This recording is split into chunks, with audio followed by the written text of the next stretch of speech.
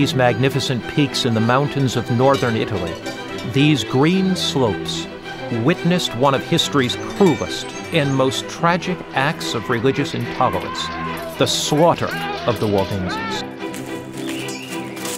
It was the last sad gasp of the Dark Ages. And what seems especially incomprehensible is the man who led the persecution, King Louis XIV of France.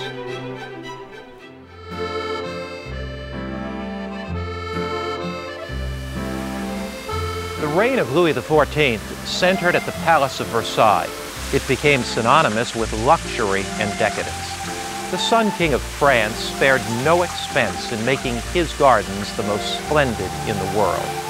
Life at Versailles was about the extravagant pursuit of pleasure. Lavish operas and plays were staged there. People gambled like madmen, and there was always a feast going on. A lady at the court declared that if she ate half as much as Louis, she would be dead within a week. The king also played with a succession of mistresses. And yet it was this Louis, a man who cared little about religious controversies, who took it upon himself to send soldiers into the last mountain hideouts of the Waldenses to crush the heretics. What could possibly have motivated him? The answer is a fascinating story about a quest for a mediator in our lives who cannot be manipulated.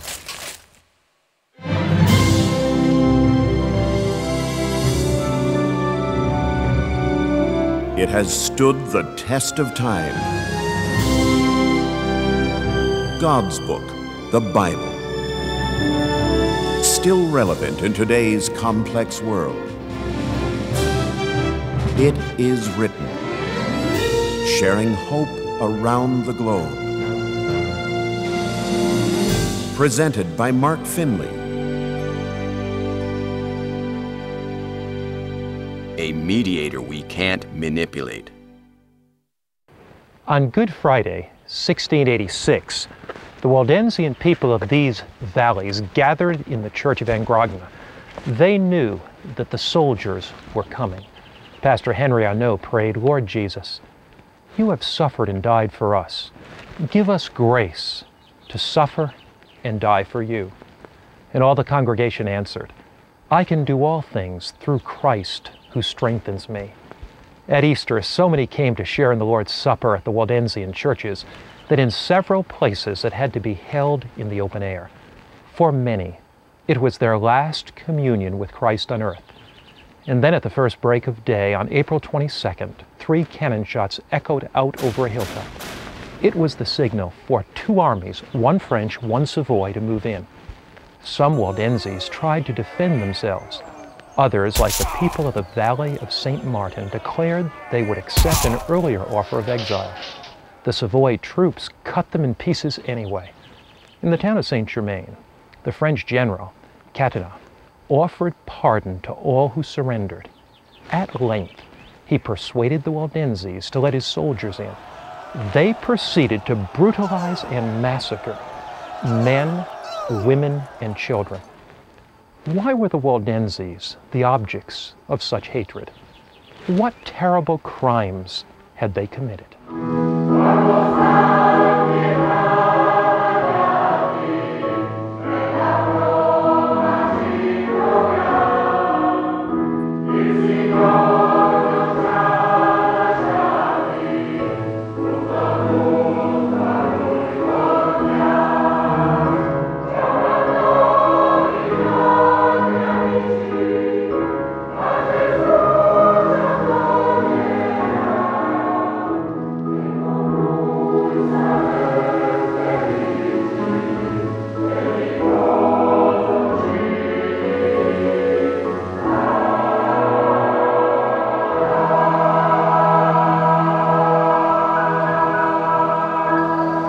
Their crime was what they taught in chapels like this one hidden away in the mountains.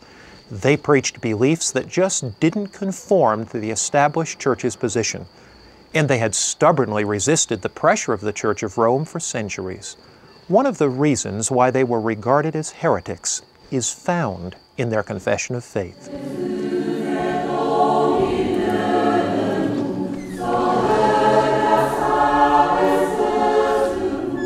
Let me read you an article from a confession of faith of the Waldenses, which goes all the way back to 1120. Christ is our life, truth, peace, and righteousness. Also our pastor, advocate, sacrifice, and priest, who died for the salvation of all those that believe, and is risen for our justification.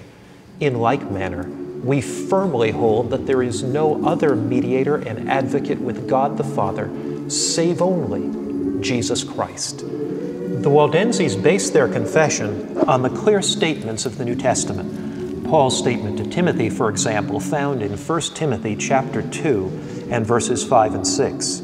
For there is one God and one mediator between God and men, the man Christ Jesus, who gave himself a ransom for all. That text was probably read right here in this chapel, and they tried to live out the implications of that principle. They also read statements in the book of Hebrews about how Christ is our one and only high priest in heaven. Let's look at Hebrews chapter 10 and verses 12 and 14. But this man, after he had offered one sacrifice for sins forever, sat down at the right hand of God.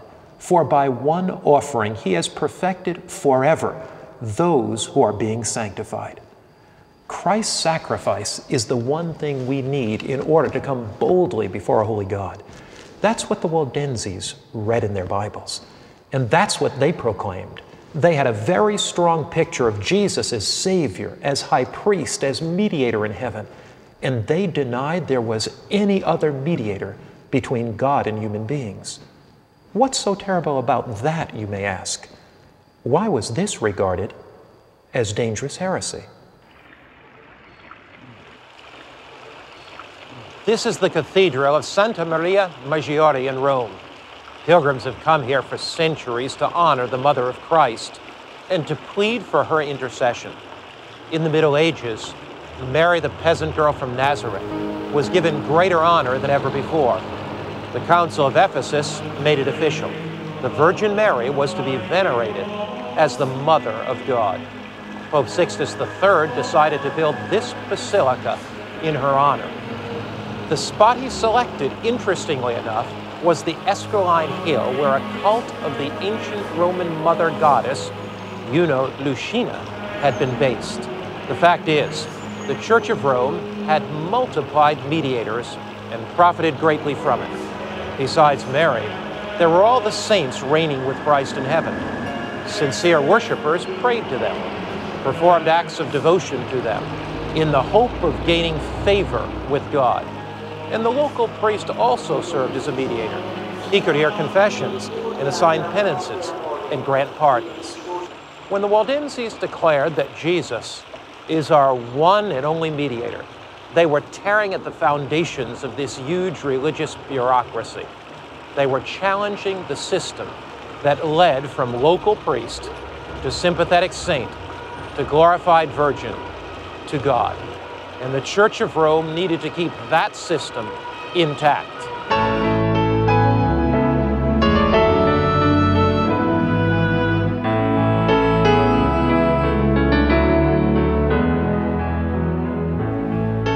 That's why the Waldenses were condemned and harassed and brought before the Inquisition.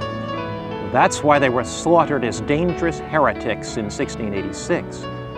But how did Louis XIV get into the act? He seems a most unlikely defender of the faith.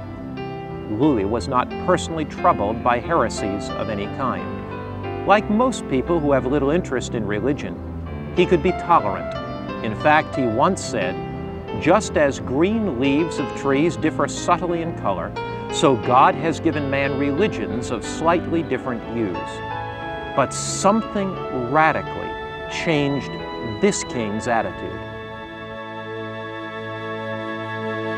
Essentially, it boils down to this. Louis XIV wanted to impress the man who ruled from St. Peter's Basilica here in Rome.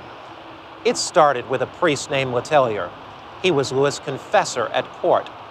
This priest became very ill. and began preparing himself for death. In the process, he had heart-to-heart talks with Louis. He told the king that he could atone for all his personal faults, for his life of selfish indulgence, by dealing once and for all with those pesky Protestants. Well, Louis was feeling a little vulnerable. His latest affair with a married woman had heightened his anxiety about salvation. Letellier persuaded him that exterminating heretics would make him the champion of the papacy and assure him a place in heaven. And so Louis XIV, that paragon of self-gratification, sent troops out to crush the doctrinally correct. He began persecuting the Huguenot Protestants in his own country. As a result, thousands fled and France lost many of its brightest and best. Louis also sent stern messages to Victor Amadeus II, the Duke of Savoy. He demanded the Duke drive out the Waldenses from the mountains of Italy. At first, the Duke resisted this invasion into the affairs of Savoy, but Louis kept pressuring him. He threatened to annex Savoy to France if necessary. So Victor Amadeus II finally agreed to strike a blow on behalf of the Church in Rome and destroy these heretics.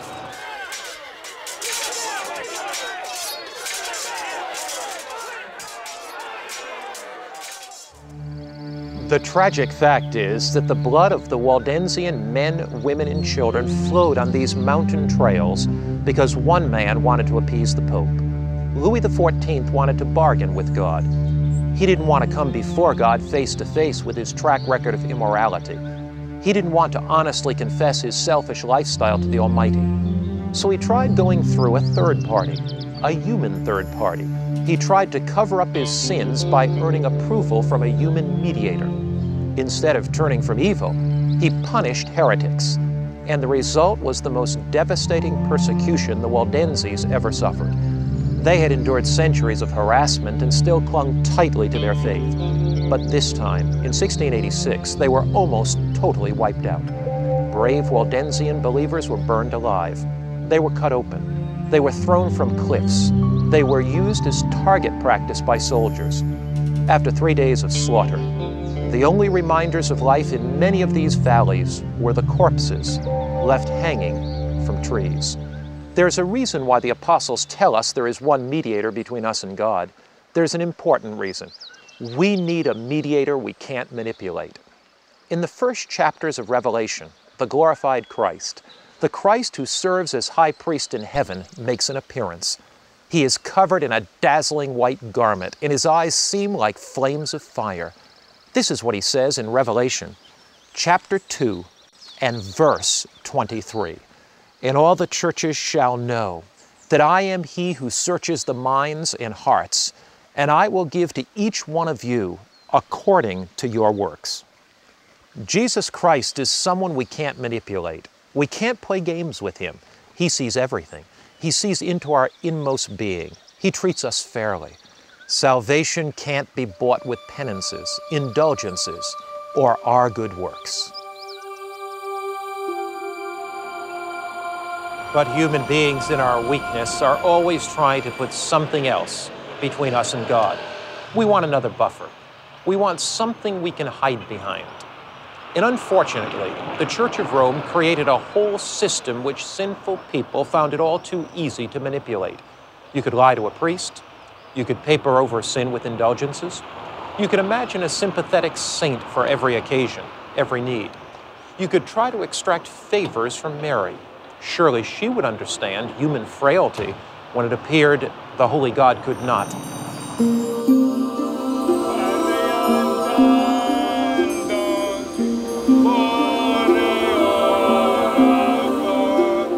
This is the Basilica dei Superga, which overlooks the city of Turin, close to the Italian Alps, once the domain of the Dukes of Savoy. The story of how this basilica was built shows us how people tend to create mediators in their own image. A few decades after the Waldensian massacre, Louis XIV decided to take control of the Savoy from Victor Amadeus, the very man who'd obediently slaughtered heretics for him. French troops laid siege to the city of Turin in 1705. Almost all the other Savoy fortresses had been overrun. Victor Amadeus, however, managed to escape. He began gathering troops to break the siege. For 3 long months, the city withstood bombardment. On September 2, 1706, Victor managed to climb this hill and check out French positions around the city walls. 2 days later, he sent Savoy troops against the French at their weakest point. Inexplicably, the vast French army failed to counterattack. Victor led a cavalry charge and broke through their lines. The French soldiers panicked and fled. As Victor Amadeus rode into Turin, as the great liberator, he could hear the music of a Thanksgiving Mass sung in the city's great cathedral. It was September the 8th, the same day as the feast of the Virgin's Nativity. Victor proclaimed that divine favor had saved his capital, and a grateful population poured out their devotion on the Virgin Mary.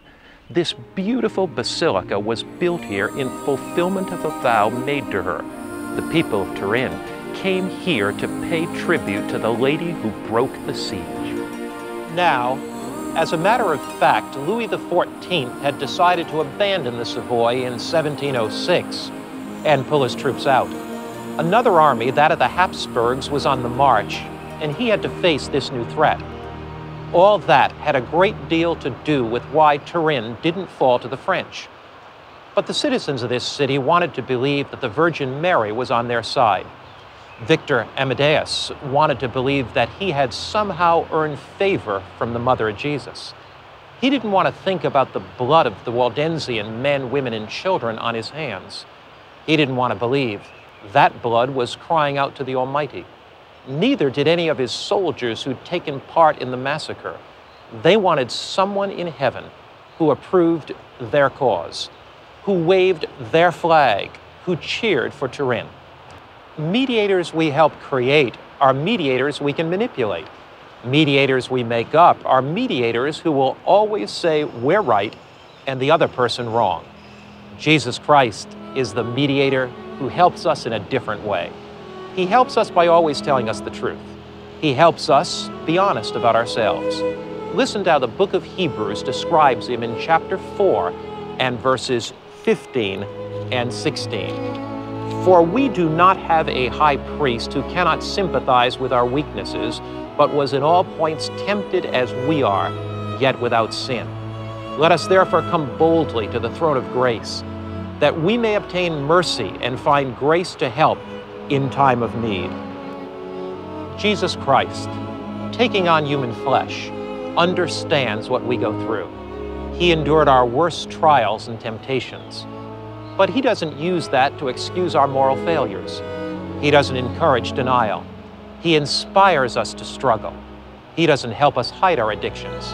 He says, this is how you can overcome sin. He says, this is where you can find help. This is where you can find grace and mercy. Having Jesus as our one and only mediator is about facing life. Every other mediator is a way for us to avoid life in some way, avoid truth in some way. In the end, every other mediator will fail us. The irony of history is this. Louis XIV never really received the papal favors he hoped to gain by destroying the Waldenses. The fact is, something had already happened in the Vatican. The tide of opinion was turning against the use of violence on Protestants. Victor Amadeus didn't get much thanks either. He tried to ingratiate himself with Pope Innocent XI by claiming that the slaughter had come from his own zeal for the faith. Innocent sent a message of congratulations. It wasn't very enthusiastic. Louis and Victor had carried out a ghastly act of intolerance that belonged to the worst of the Dark Ages. It was its final horrible gasp. Louis had set back any hopes of reconciliation between Protestants and Catholics in his country for centuries. Victor had lost most of his kingdom. And there was no papal blessing to wash the blood from their hands. Human mediators are fickle that way. Only Jesus Christ is the same yesterday, today, and forever.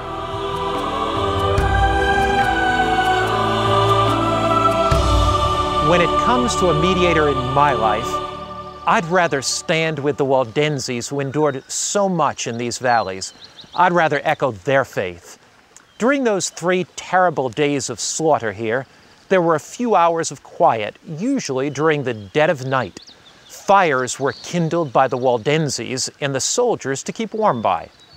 The soldiers, warming their hands at the flames, boasted of the people they had killed that day. Around other fires in the forest, the Waldenses were doing something quite different.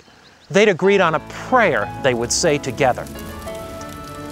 And so around their little fires in the midst of the mountains, they raised their voices together and prayed, "O Lord, our great God and the Father of mercy, we humble ourselves before thy face to implore of thee pardon of all of our sins in the name of Jesus Christ our Savior. We render unto thee also our thanksgivings, that it hath pleased thee to preserve us. And if any of us shall die in this cause, receive him, O Lord, in thy grace." These were the words they said before catching a few hours of sleep. These were the words they said after waking in the morning.